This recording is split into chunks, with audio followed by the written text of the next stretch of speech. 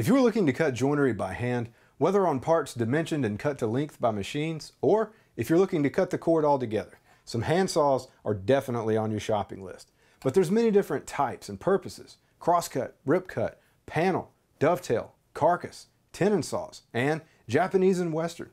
So which saws are right for you? Well, Highland Woodworking has you covered with many different types of saws for every level of need. So let's jump in and take a deeper look at hand saws.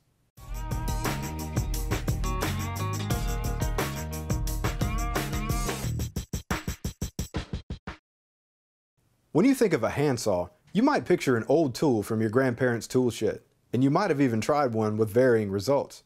These handsaws are the workhorse for rough dimensioning, that is, cutting a board to length, or cross-cutting, across the grain, and to width by ripping, along or parallel to the grain. These saws are 26 inches in length, or their shorter version in 16 to 24 inches are called panel saws, and have their teeth filed in either cross-cut or rip. That's right, the teeth are filed differently for different purposes. Without going into too much detail, cross-cut teeth are filed at an angle, much like a knife edge, whereas rip teeth are filed with a straight edge, much like a chisel. Using the appropriate tooth filing for the appropriate cut will result in a much cleaner and more efficient cut. Hand saws and panel saws can have as many as 4 to 10 points per inch, or PPI. Or is it teeth per inch, or TPI? And what's the difference? Well, points per inch measures the distance between the teeth from point to point, whereas teeth per inch measures the distance from tooth to tooth between the gullets. So there isn't really that much of a difference, except teeth per inch will be one less than points per inch measured on the same saw. What really matters about points per inch, however you measure it, is the lower the number, the more aggressive the cut will be.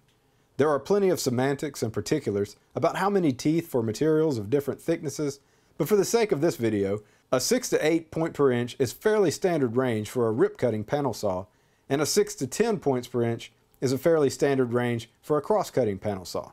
Another distinction on teeth is that all the saws in this video are Western saws, and Western saws have the teeth oriented such that they cut on the push stroke as the saw is going away from you. Another family of saws called Japanese saws have the teeth oriented such that they cut on the pull stroke as the saw is coming towards you. Click the link to see our video on Japanese saws. Now that we know about teeth, what if you want to cut some fine joinery, dovetails, and tenons? You need a dovetail saw and a tenon saw, right? And what exactly is a back saw anyway? Well, back saws get their name from the folded back along the spine of the plate of the saw that's there to stiffen and hold it straight. Some modern manufacturers actually make a back that is integral and non-removable, that serves the same purpose but passes on savings in manufacturing to you. The drawback to a saw with an integral back is that if your plate should develop a curve or a kink, you can't adjust it with this type of back where you can with a traditional folded back. These backs can be made out of brass or steel, with brass being the more traditional and steel being a more affordable option. Back saws are referred to by different names, which ultimately refer to the size of the saw in both length and depth of plate. And those names do align with their general purpose, but that doesn't mean one can't do the job of another. From smallest to largest, these sizes are the dovetail, carcass, and tenon saws. Dovetail saws are of the shortest length, the thinnest plate, and range from 14 to 18 points per inch. These make fine, narrow cuts and have a shallow and short plate for the small depth of cut required for dovetails. These are filed for rip cuts generally.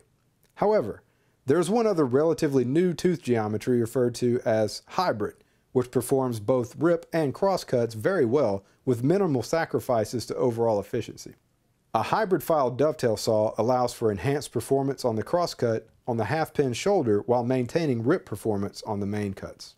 The carcass saw is 10 to 14 inches in length with around 12 points per inch and minimally thicker plate than a dovetail saw.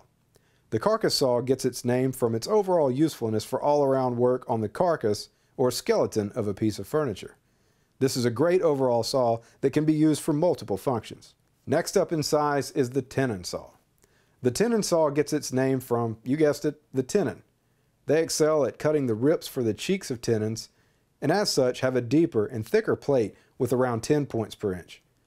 Tenons can be of varying lengths, with some being quite deep. Obviously, the depth of plate under the back limits the depth of cut, so the tenon saw offers the greatest depth for its intended purpose. The modern age of saw making has brought us more than just the hybrid tooth. There's also hybrid saws, like this Badax hybrid dovetail and small tenon saw. When you're first starting out, it might not be practical to have dedicated saws for rip and crosscut, for dovetails and tenons.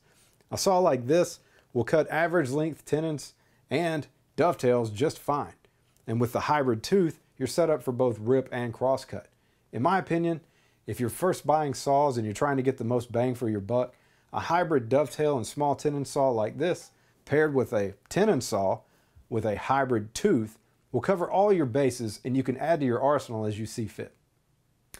Well, that's the basic rundown of Western saws. If you'd like to know more about Japanese saws, check out the video on the link, and don't forget to check out the whole line of saws, both Japanese and Western, at highlandwoodworking.com.